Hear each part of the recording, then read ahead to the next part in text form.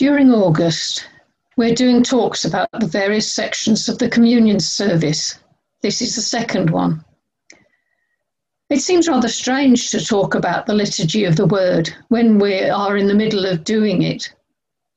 I'll be talking about what we have just done, what we are currently doing, and what we will be doing shortly.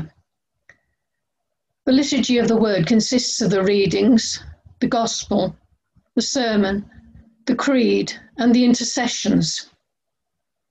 If you look at any of the service books, this white one, the green one for ordinary time, the blue one for Advent, the red one for Christmas and other feasts, the lilac one for Lent, and the green one for Easter, they all include the same elements in this section.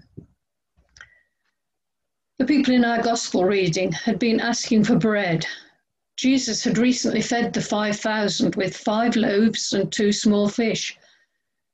They wanted him to keep supplying the bread, but he wanted to provide them with something much more important. As he had realized during his time in the wilderness, man shall not live by bread alone, but by every word that comes from the mouth of God, as it is written in Deuteronomy chapter 8, verse 3. So, the readings are the words that come from the mouth of God, through the minds and the pens of the Jews and the earliest Christians, and through translations from one language to another over the centuries. The Old Testament readings were the scriptures, the Bible that Jesus knew. The Psalms were his hymn book. He knew and quoted from everything that we know of as the Old Testament. The New Testament readings are a record of the activities of the earliest church and some of the letters that the apostles wrote in answer to the problems some of those early congregations struggled with.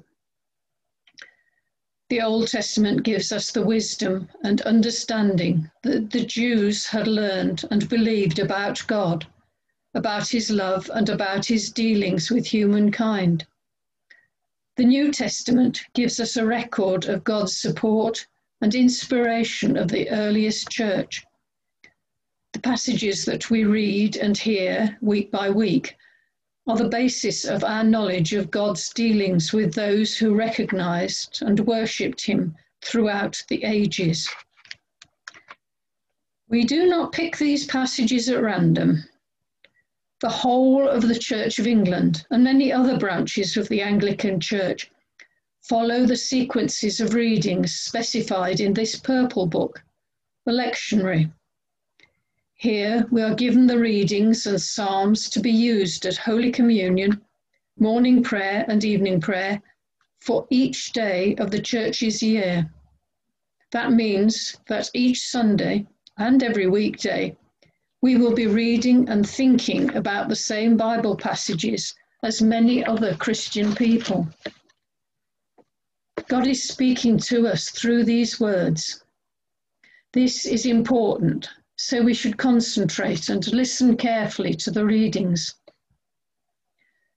As the readings are the words that come from the mouth of God, in the same way, the Gospels give us the words and actions of Jesus. When we hear the Gospel passage read, we are hearing Jesus speaking to us. That is why we stand, if we can, and turn towards the person reading the passage. We are standing in the presence of Christ and turning towards him in our midst. Again, the sequence of gospel readings is given to us in the lectionary. There is a 3-year cycle of readings. This year, many of the readings are from Mark's Gospel. Next year, they will be from Luke's Gospel, and in the year after that, from Matthew's Gospel.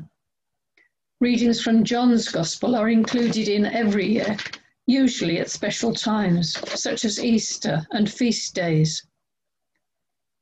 Jesus is speaking to us through these words. This is important, so we should concentrate and listen carefully to what is being read. Once we have heard the word of God and the teachings of Jesus, Someone who has been able to think about these passages will give a sermon, or a talk, or do an interview, or a piece of drama, to give the congregation a chance to think about them in more detail.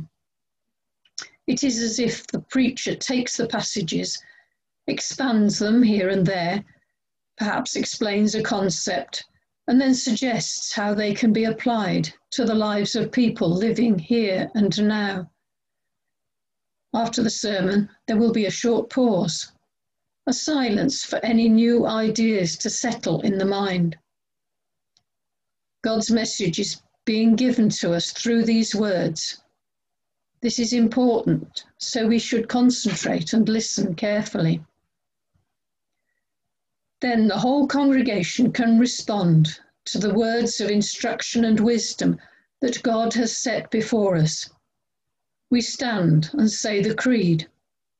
We state again the basis of our faith and hope. We tell again, in brief, the heart of the gospel and our understanding of the character and works of God as Creator, Saviour, and Strengthener.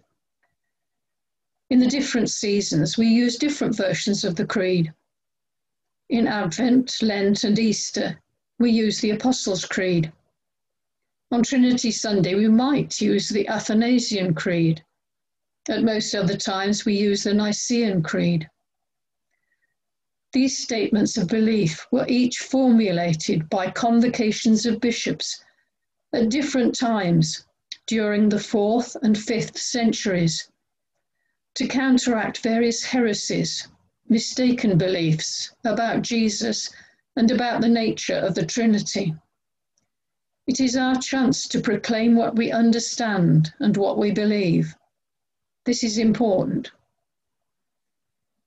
Having restated our reverence and trust in God's loving care for humanity, a representative of the people lays before God our concerns for our neighbours and for the world. Prayer is an act of faith. We cannot deny all responsibility for the evils in the world if we are not prepared to pray about them. We now present our worries and hopes to God. We allow the promptings of the Holy Spirit to intercede with the Father as our prayers are presented to him. We are involving ourselves in the salvation of the world. The intercessor is speaking for us, and we should concentrate, listen, and echo the petitions with our hearts and minds. This is important. We bring our prayers together by all joining in the family prayer, the Lord's Prayer. This again is an activity that all Christians will be doing. At any moment during the day and the night, this prayer is being said by someone, somewhere, in one of so many different languages.